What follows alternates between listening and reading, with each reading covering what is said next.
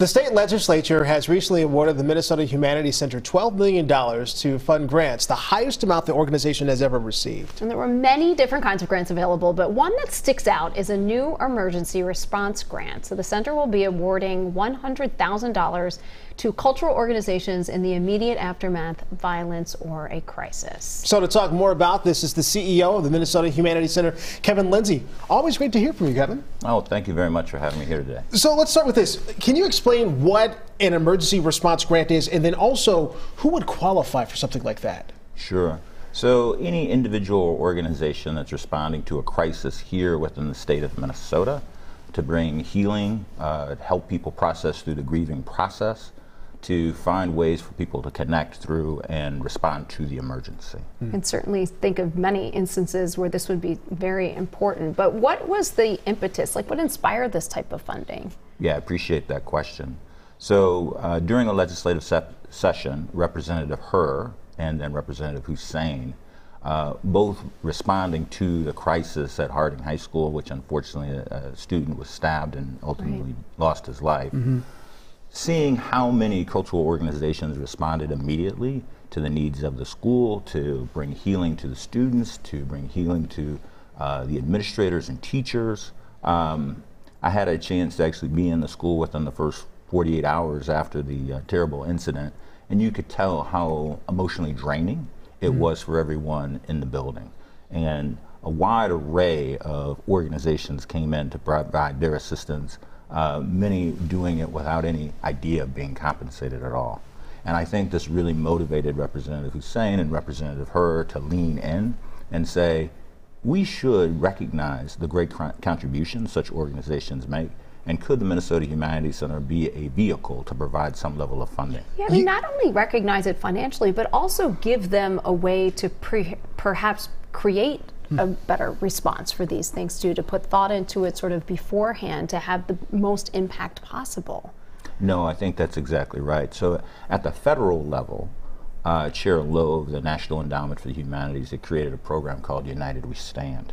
And she was inspired by the tragedy here of George Floyd, the massacre in Buffalo, and seeing again how humanities organizations leaned in at that point in time. So again, we shared if the legislature was thinking about a model to take a look at what was happening at the federal level, and I think that inspired them. And as you say, how do we create an ongoing infrastructure? How do we go an ongoing kind of way of thinking to be able to process through grief in this way? You mentioned cultural organizations before. Can you talk a little more about the role that cultural organizations would play when an emergency crisis takes place? Because you mentioned that they weren't expecting necessarily to be compensated for this, but this is actually a welcome sign too.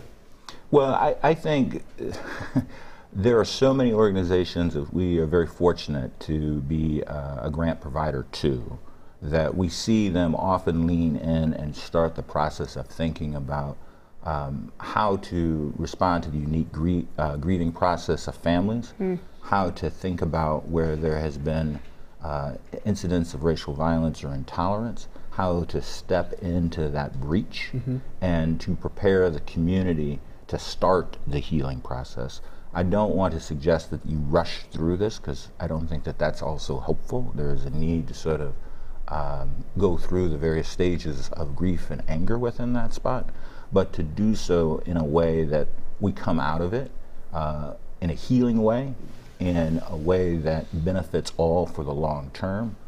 These organizations have been thinking about it. They rely sometimes on the various religious texts, sort of the Bible, the Quran, the Torah, other texts, but sometimes they rely on cultural stories within respective communities. And that is really important for those local communities to be able to see somebody in their community respond in that way. I mean, that's sort of to follow up on AJ's question there and to expand upon what you're talking about, the importance of having these culturally specific organizations. And when you first came in, you just mentioned there were a lot of different types of organizations that were coming in. Why is it so important to have these different culturally specific organizations represented? Well, the reality is that Minnesota, like the rest of the country, is much more racially, ethnically diverse. And when we think of how we might specifically respond, say 15, 20 years ago, we now know that there are a broader array, a kaleidoscope of communities and culture that has to be taken into consideration.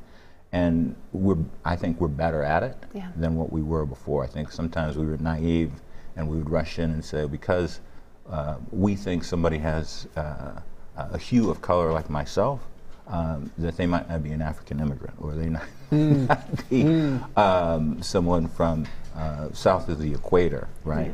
But that's not true, right? And so the communities understanding what has happened, they begin to start asking questions very soon after to try and make sense. We all do, as human beings, try to make sense of something very horrific that has happened to us. But folks that have put in the emotional deposits, to have put in the time within community, can be able to hear that, can step back and maybe bring other resources to bear, bring ways of thinking for healing that someone who has no connection to the community might not be able to do.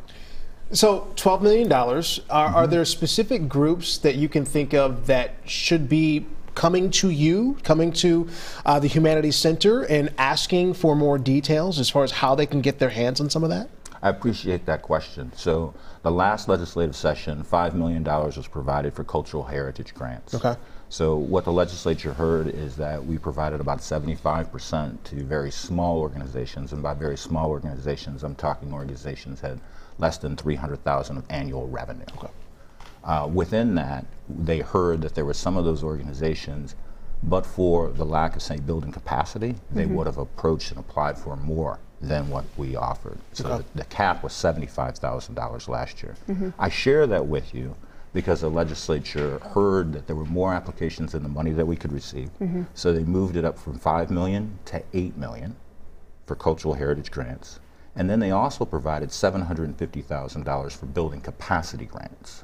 So this is an opportunity for those organizations that are doing work with the various immigrant diaspora communities here, Latinx community, Asian Pacific, African American community, LGBTQI community for the very first time within Legacy, to provide cultural programming, amplifying the respective interests of those respective communities. But they can also apply for grants to help with grant writing and reporting, fundraising, building capacity, not to host a fundraiser, but to think long term about it. And also nonprofit management for the very first time. So again, this is building a long-term infrastructure within the entirety of the state. What's the timeline we're talking about here? So we have a informational session next Tuesday, October 17th, 1:30 to 3. You can go to our website, www.mnhum.org, find information about that. The deadline for getting your application is October 30th. We have tried to make the proposal as easy as possible for people to be able to apply. And then we have two individuals, Laura Adams and Tristy Auger, available to answer questions. And you can find the phone number on our website, but it's 651-772-4244 for Laura Adams.